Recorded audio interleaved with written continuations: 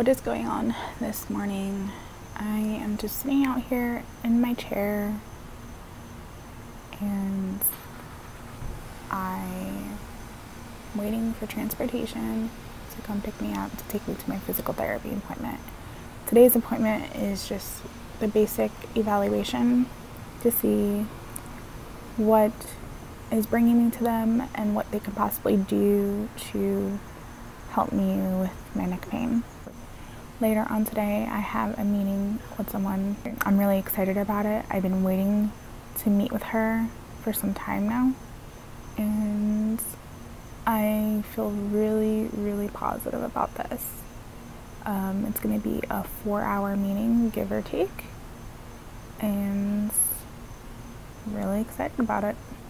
Hopefully they're here soon, and hopefully the weather holds up today, but just in case, I'm wearing my weekly visit with the pain doctor.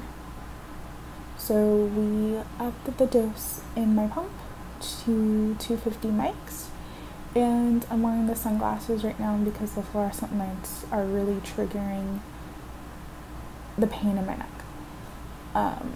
We did discuss that it's something called photophobia, and it's associated with the spinal headaches that I had from the CSF leak, and it's not supposed to be permanent. It will eventually go away, but my neck pain is constant. It's been constant, and I didn't know he can give me something in office for it before doing anything surgical, so that is what we're doing today.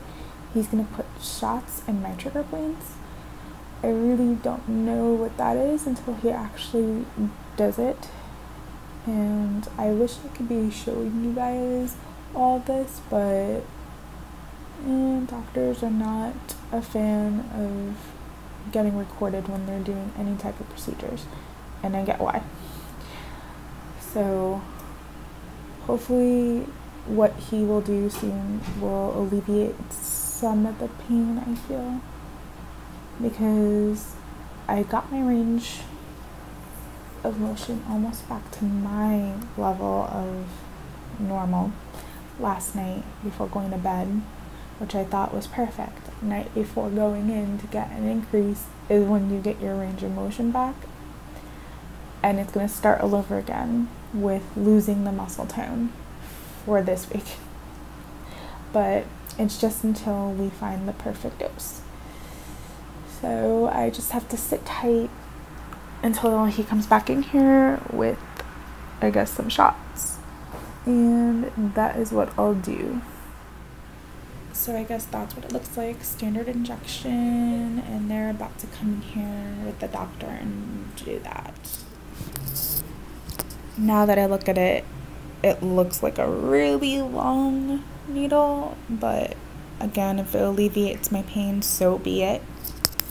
I came back from the pain doctor and I got a call, and it was good news. I've been approved for some services. I'm not clear on what they are just as of yet, but it may include services to help me in the home. So yeah, the injections in my neck.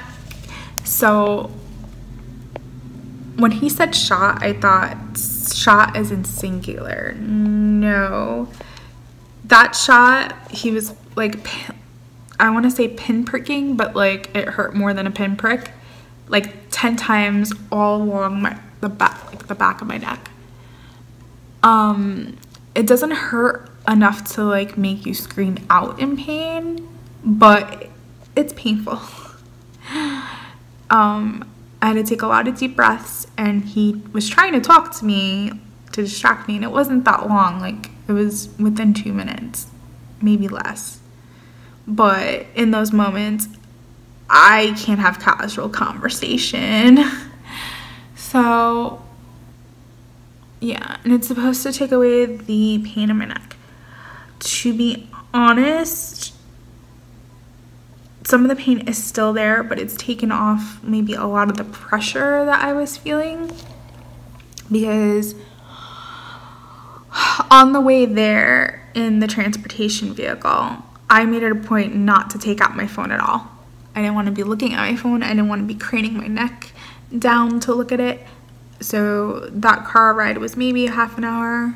So I did not look at it at all. And even with my head upright in a proper position, it was beginning to hurt really, really bad.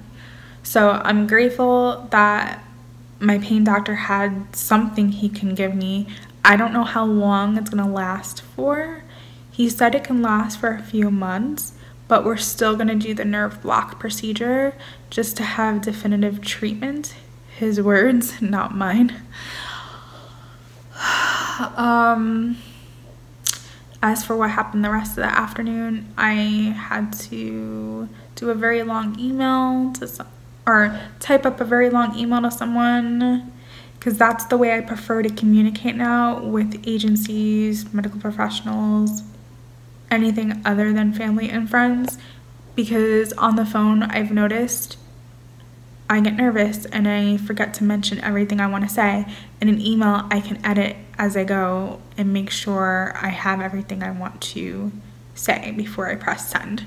I have to see another neurologist. I would say you'd be lucky if you can find a neurologist that would say, oh, I'll see you like next week or even in 3 weeks.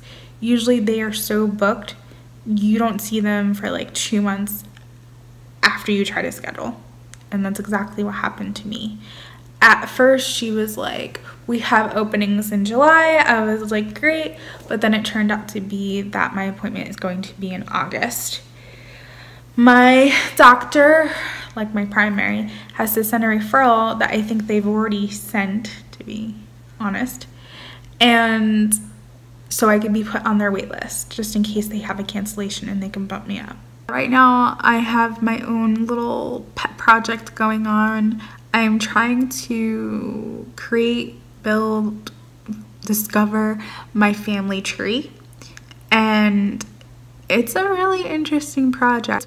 I'm getting like further than I thought I would with my grandparents. So it gets really interesting and it's fun, at least for me.